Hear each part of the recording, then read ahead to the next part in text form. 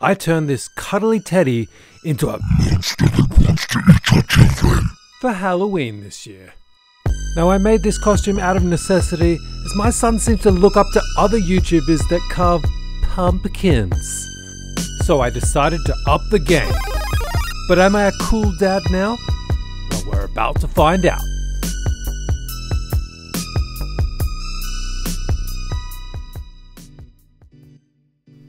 Now this project all started with my son Henry looking up to Bobby Duke. Let's carve a pumpkin. I couldn't have that. I can carve a pumpkin too, you know. But then I'd be just as cool as Bobby Duke. But I needed to be cooler. So I searched the dark web for a cooler idea. God! Oh, Jesus! Oh! Ooh, what's that? Yeah, instead of a jack-o'-lantern, I'll make a monster teddy to sit at our doorstep. So I headed over to the equivalent of Craigslist here in Norway and found heaps of teddies. And then I came across this massive one for just $10. It was gonna look super scary sitting on our doorstep.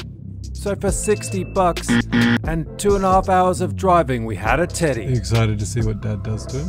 No, Why not? because you're going to kill him. I'm not gonna kill him, I'm gonna make him awesome. But kill him. Oh God, I'm never gonna be as cool as Bobby Duke. Maybe this Jacko Teddy idea was a bust. But then Henry just said this one thing. I'm about Andy's mouth. Henry was about 4.5 feet, and this teddy was just over 5. What if I turned him into a costume instead? Yeah, this is gonna be awesome.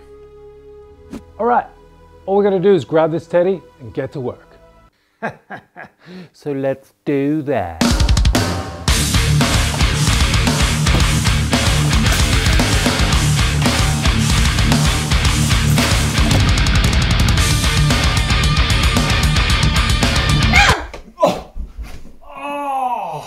Apparently, it wasn't going to be that easy. Henry was attached to this teddy now. Okay, we'll wait till you fall asleep. I'm never going to sleep, you dummy. Okay, so I couldn't work on the teddy, but what I could work on is creating a clip to make my son embarrassed on his 18th birthday. Using some tin foil and some tape, I made a mold of Henry's head, and then I could use that to make stencils so I could actually make the helmet for inside the costume.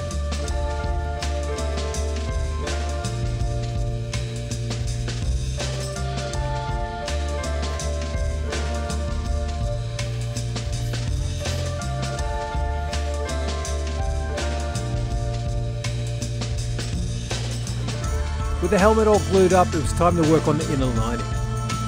I just used a onesie that I found online and then just sewed some old gloves and old shoes to the hands and feet.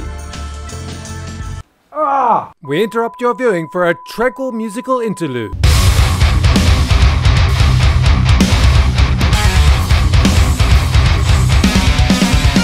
Alright, now the inner lining is finished, it's finally time to get to work on the teddy.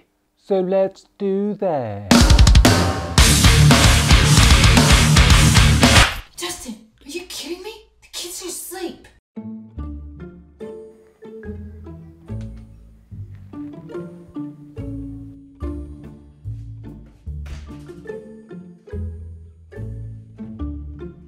I really don't want to cut him open. My son loves this guy.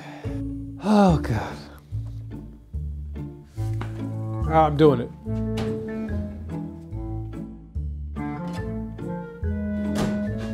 What? Ah.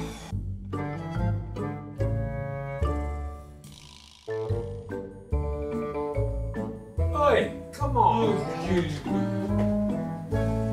It's my teddy.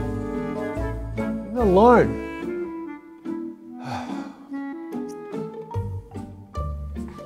You call that a knife? This is a knife. No, dude. I call that an axe. Jeez, does anyone else have something to say? You suck! Shut up, Hank. Alright, it's time to commit. First I had to cut from his sternum down to his belly button. Once that was done, I cut his throat. I'm sorry, mate. Then dramatically removed enough stuffing to fit an 8-year-old boy. After some David Goggins therapy, I realized they didn't know me, son. And I was back to it. I positioned the inner lining inside the teddy, then just sewed it in.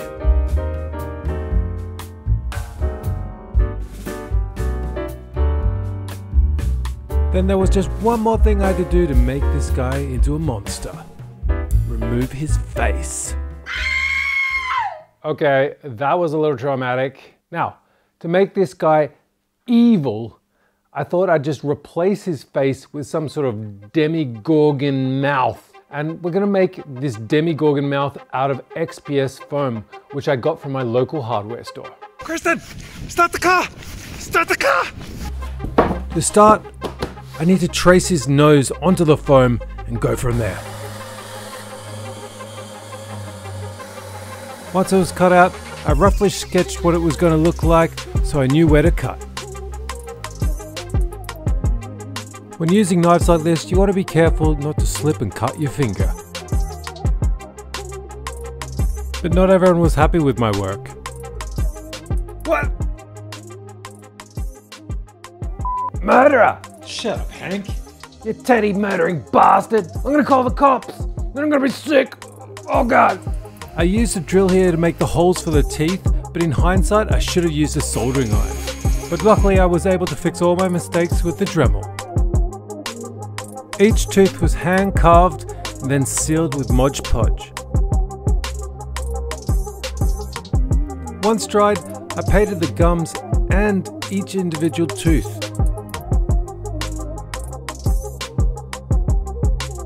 Then sealed it with varnish to finish. Alright, some small things I kind of forgot to film. I added a bit of black around the bottom of the teeth, and I put a gloss coat on it so it looks all shiny and salivary. Now, the next bit I think is actually to get some blood on here, but I'm gonna wait for that because I think what we're gonna do now is actually make the teddy look dirty and... First up was to remove some fur. Using what I had, I ended up going for an assortment of wood stains to stain his fur. Using some sealant, and then made these awesome scars.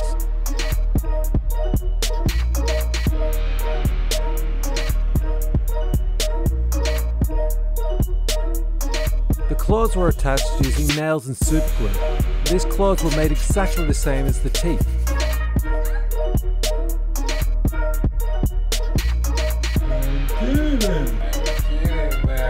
A demonic bear should of course be covered in blood, so using this fake blood, I stained his fur.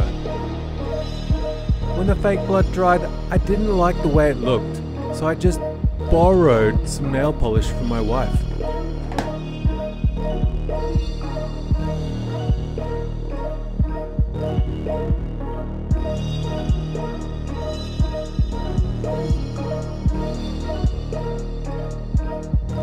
With some finishing touches, we were ready to see if I was cooler than Bobby Duke.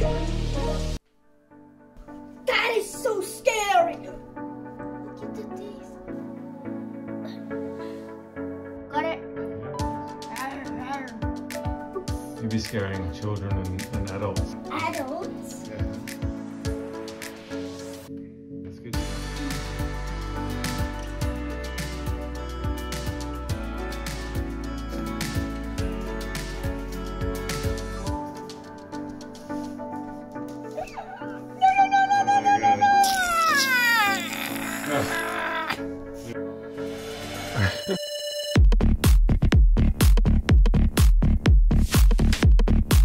So what do you think, Henry? What do you think?